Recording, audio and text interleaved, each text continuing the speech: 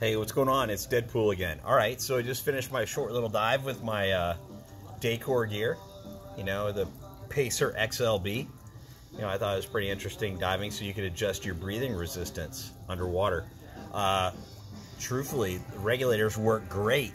Would I trust them going on anything deeper than 5 foot? Not until I get serviced. And I could tell when I went in the deep end, I inverted. I was hovering, I just went inverted and went head down. Then my breathing started to get really wet. I started to get a lot of water into my mouth. And that happens when the exhaust valve ports need to be replaced, need to be serviced. And that's just part of normal service. So that's all right. Now, the trick, I got to find parts and have it rebuilt. All right. Talk to you guys soon. What's your adventure?